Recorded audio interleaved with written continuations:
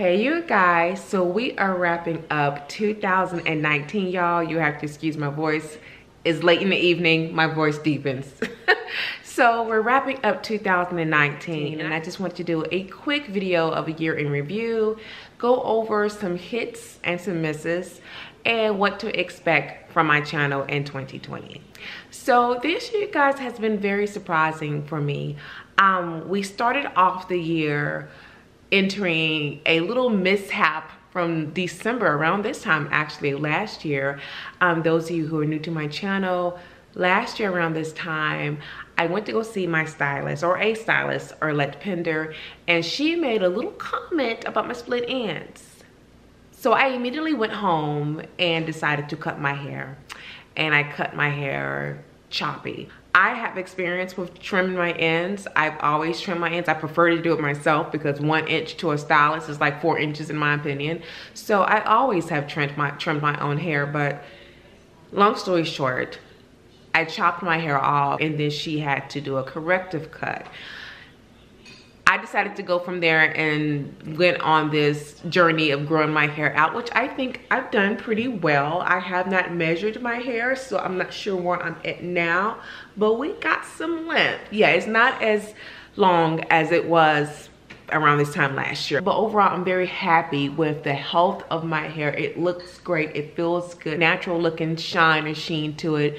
This right here is from mini twist being taken down. This is what the back of my hair looks like. Now overall, I felt like I did really well as far as caring for my hair. I did use heat a little too much.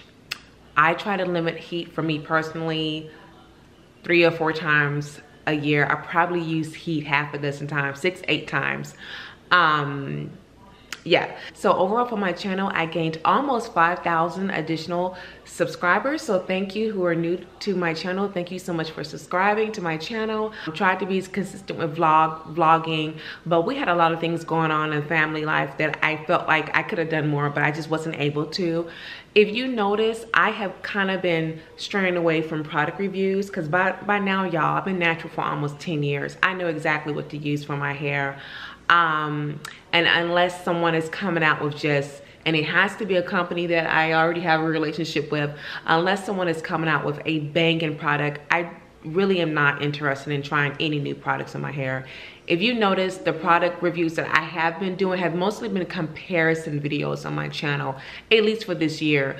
That's not to say I haven't done any product reviews. Clearly I have this year, but I guess my point is I've more so been leaning towards comparison videos of products I've already reviewed. Okay, so hits and misses. Let's just start off with the bad girl. Most unimpressed product would have to be, I have notes here, would have to be the Cantu textured line. It's a tie between the Cantu textured line and Curl Starter Cocoa Cream Mask. When I tell you that product dried my hair out, y'all tried to warn me, you really did, but I wanted to support the sister and L'Oreal, but it just dried out my hair. And so yeah, my favorite products of this year, again, I didn't really use or try a lot of new products, but my 2 favorite products this year would have to be Miche styling product and VO5's sulfate-free shampoo and conditioner, which they no longer make. I am fit to be tied, girl. VO5 no longer carry those products, and they were up there for me. I mean, it rivaled some of Suave's Almond Butter and Shea as far as a conditioner or co-wash. So yes, those are my 2 favorite products of this year. And I know I'm going fairly fast, but it's late. So what to expect for next year? So I've been kind of hinting in my vlogs that I will be pulling away from making videos. And I've been mentioning that this will probably be my last year as an active YouTuber. And what I mean by that, a good YouTuber, content creator should be posting regularly, meaning at least minimum 3 times a week, which is what I try to do. I would not be doing that for 2020. And as far as vlogs, once a month, chit chat videos once a month, we'll be going down, you guys, to 3 to 4 videos a month as opposed to 3 to 4 videos a week.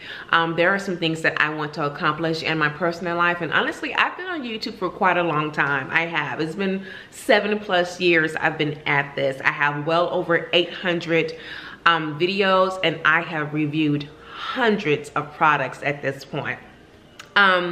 Like I said, yeah, chit chat videos, comparison videos. Now there are a couple of reviews that I will not be able to finish up this year that will be rolling over into the new year. You will be seeing those, so be on the lookout for that. So that is it. Like I said, thank you so much for those of you who are new to my channel. Thank you for those of you who've been rolling with me, girl, for those 7+ years. I really do appreciate you.